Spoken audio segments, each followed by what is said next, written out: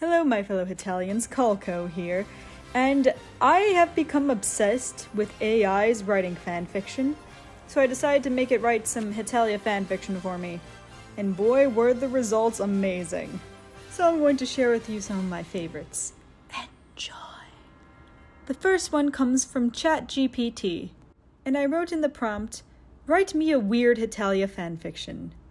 Hetalia's Animal Kingdom, the Spider Nation.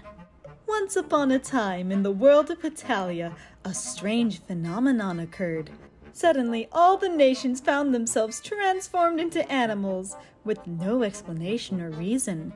America found himself as a bald eagle, flying high in the sky with his newfound wingspan. Italy was now a cute puppy, wagging his tail and licking anyone who came near him. England was a plump and colorful parrot, squawking at everyone in a fit of rage. But the strangest transformation was that of Romania.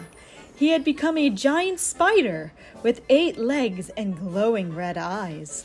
He scurried around the room, hissing and clicking, causing all of the other nations to run and hide. No one knew what to do, but then Bulgaria had an idea.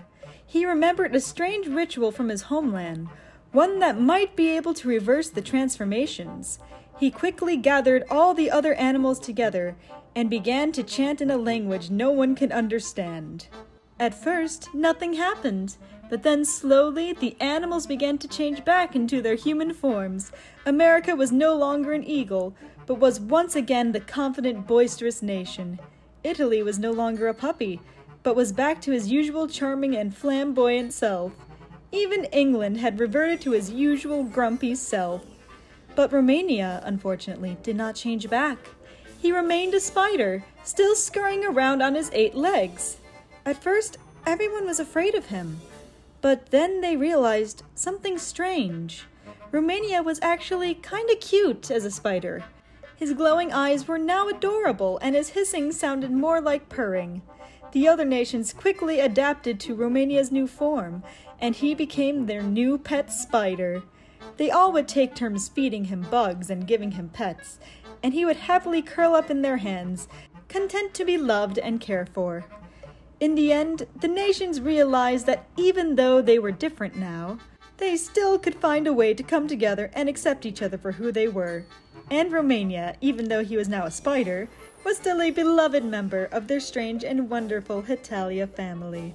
The next one had the prompt, "Write a fanfiction about Romania and Bulgaria." It was their award for the ship of the year.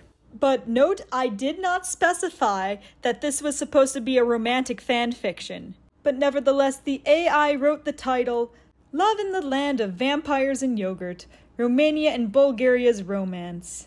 Once upon a time, in the world of Hetalia, Romania and Bulgaria were 2 neighboring nations that often found themselves at odds with each other. Romania was known for his love of vampires and his snarky sense of humor, while Bulgaria was known for his stoicism and his love of yogurt. Despite their differences, the 2 nations found themselves spending more and more time together, drawn together by their shared history and culture. Romania would regale Bulgaria with stories of his mythical creatures and ancient legends, while Bulgaria would teach Romania the secrets of making the perfect bowl of yogurt. As they grew closer, their friendship turned into something more. They would spend long nights talking about their hopes and dreams and their countries' futures. Romania would often tease Bulgaria that it was all in good fun, and Bulgaria would just smile and shake his head, knowing that Romania meant no harm. One day, they were strolling through the countryside.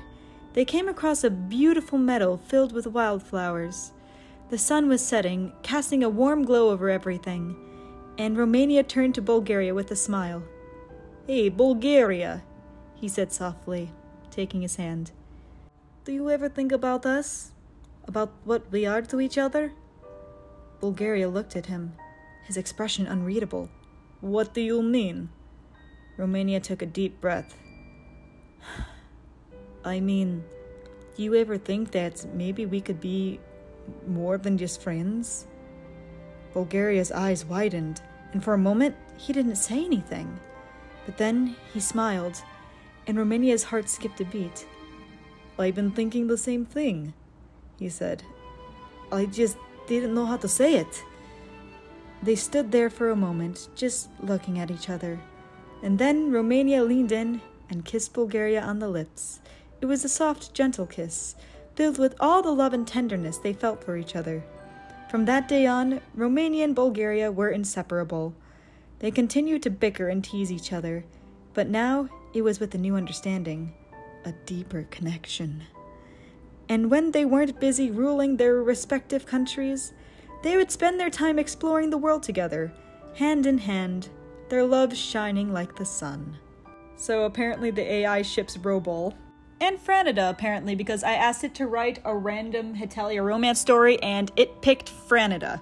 A while ago on YouTube, I asked for prompts to put into the AI, so now it is your guys' turn to come up with the prompts.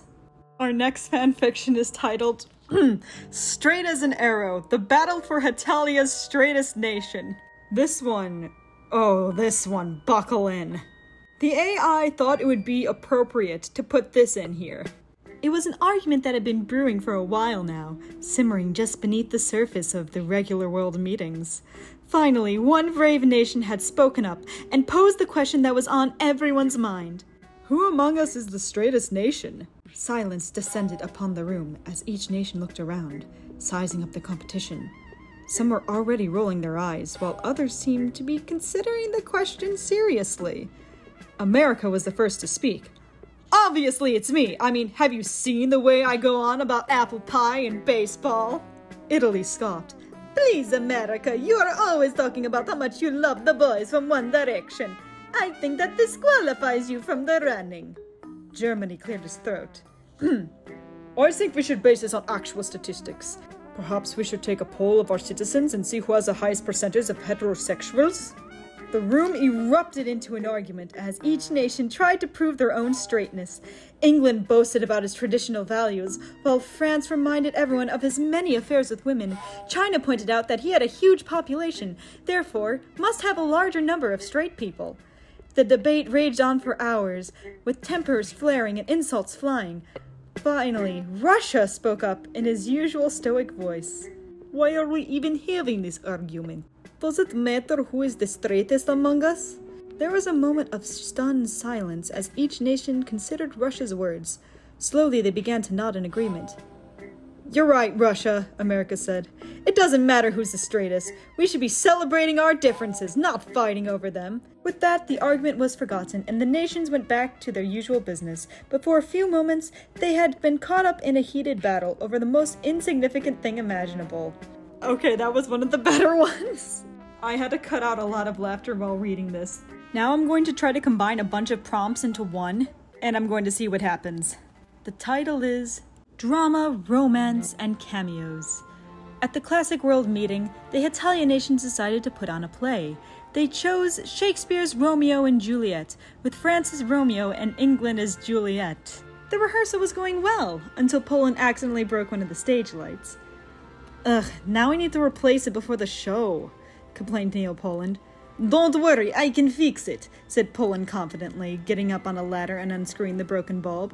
But as he was trying to screw in a new one, he realized he couldn't quite reach.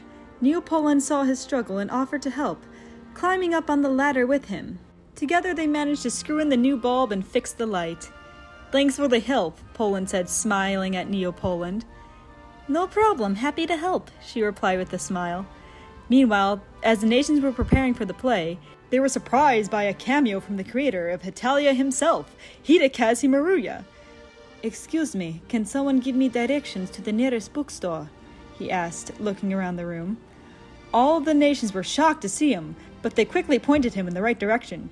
As he was leaving, they gathered around him, asking for autographs and selfies.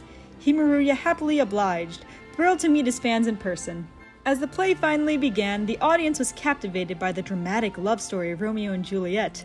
France and England played their roles perfectly, bringing tears to many of the nations' eyes.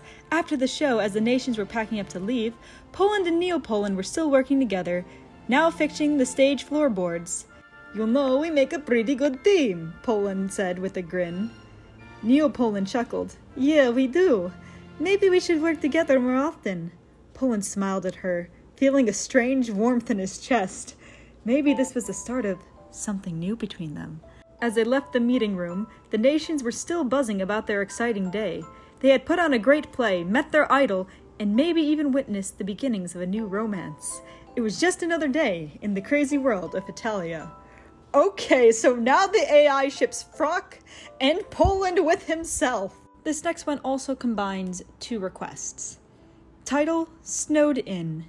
The snowstorm had hit unexpectedly, leaving 2 Hetalia characters, Canada and Norway, stranded in a remote cabin. With no way out, they were forced to make the best of the situation. As night fell, they realized there was only one bed in the cabin. Canada blushed furiously, and Norway awkwardly cleared his throat. They had no choice but to share a bed, but decided to make it as comfortable as possible. As they settled into the bed, Canada suggests they pass the time by playing card games. Norway agreed, and soon they were deep in a heated game of poker. They played for hours, the stakes getting higher and higher. With each round, their competitiveness grew, and they argued over the most insignificant things imaginable.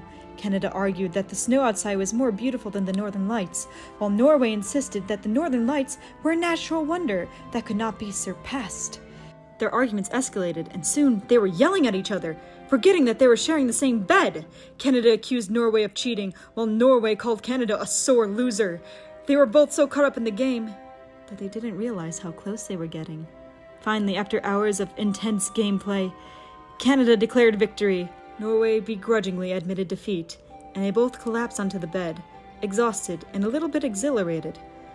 As they lay there, catching their breath, they realized that they had been arguing over nothing. They laughed, feeling silly and embarrassed for getting so worked up over such a trivial matter. Suddenly, there was a knock on the door. It was the owner of the cabin, who had come to rescue them from the snowstorm.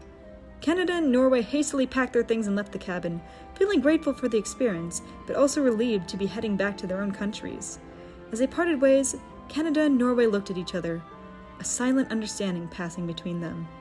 They had shared a moment, one that they would never forget, even if it was just over a game of cards in a snowed-in cabin. NorCan? Really, AI? I think it keeps drawing from the previous entries. The next fanfiction is titled, The Meeting of Minds, an American-Russian Encounter. From this prompt. An American and a Russian walk into a room. What happens next is shocking. The 2 nations were attending a diplomatic meeting at the United Nations headquarters in New York City. Tensions between the 2 countries were high, and everyone was on edge. As they entered the conference room, the American, Alfred F. Jones, noticed that Ivan Braginsky, the Russian delegate, seemed different. His usual stoic expression was replaced by a look of confusion and disorientation. "Hey, Ivan, are you okay?" Alfred asked, concerned. I don't know," Ivan replied, shaking his head. "I feel strange." Suddenly, Ivan collapsed onto the floor, clutching his head in pain. Alfred rushed to his side, trying to help him, but it was too late. Ivan had already passed out. The room was in chaos as everyone tried to figure out what had happened. The medical team rushed in, and Ivan was quickly whisked away to the hospital. Alfred was left alone in the room, wondering what could have caused Ivan's sudden collapse. As he looked around the room, his eyes fell on a strange device that had been left on the table. It was a small black box, with strange symbols etched into the surface. Alfred picked it up, and as he did, he felt a strange energy coursing through his body. At that moment, Alfred had realized what had happened. The device was a mind control device, capable of manipulating the thoughts and emotions of those nearby. Ivan had been affected by the device, but Alfred's strong willpower had allowed him to resist its effects. With this newfound knowledge, Alfred quickly alerted the other nations, and together they were able to locate the source of the mind control device and destroy it, preventing any further damage. In the aftermath of the incident, Ivan and Alfred grew closer, having bonded over the traumatic experience. They realized that despite their differences, they were not so different after all. They continued to work together towards a peaceful resolution, determined to prevent such an incident from happening again. The shock of the incident had changed them both, but they emerged stronger for it, with a newfound respect for each other and power of their own minds. I had a lot of really interesting prompts, but I have to cut this video pretty short, and also some of the stories ended up pretty generic. So I'm going to go through one final story. I told ChatGPT to write a Hetalia crackfic. It was another day at the World Meeting, and the nations were gathered to discuss important matters. However, something seemed off. The atmosphere was tense, but not in the way that it usually was during important negotiations. Suddenly, France jumped up from his seat, waving a baguette in the air. "Mes amis, I have a confession to make," he declared dramatically. "I am not actually French." The room erupted in gasps and murmurs. Italy, who had been sitting next to him, looked at him in shock. But you speak French so well," he exclaimed. France shrugged. "It is all an act, mon ami. I've been pretending to be French for years. The truth is, I'm actually a Scottish Highlander." The other nations looked at him in disbelief. But before anyone could say anything, Germany stood up. "Well, I have a confession too," he said. "I'm not actually German." There was another round of gasps and murmurs. Italy looked around nervously. "Wait, if you're not German, then who are you?" he asked. Germany smiled mischievously. "I am actually an alien from another planet." The other nations stared at him in shock, but before anyone could say anything, Russia stood up. "I have a confession to make too," he said in his usual quiet tone. Everyone turned to look at him, waiting for him to reveal his secret. After a moment of silence, he spoke. "I'm actually a robot," he said flatly. The room fell silent. No one knew what to say. Finally, America broke the silence. "Well, I have a confession too," he said. "I'm actually a superhero!" The other nations stared at him incredulously, but before anyone could say anything, England stood up. "I have a confession as well," he said.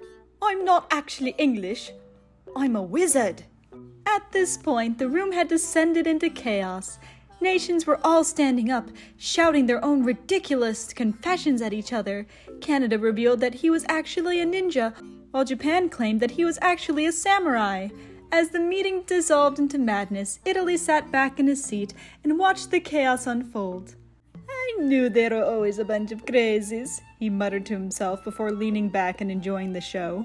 Honestly, I think that one ties with the Straight as an Arrow fanfic. And that's all that we have today. Let me know if you want to see more AI-generated fanfictions in the comment section below. But until then, keep on studying.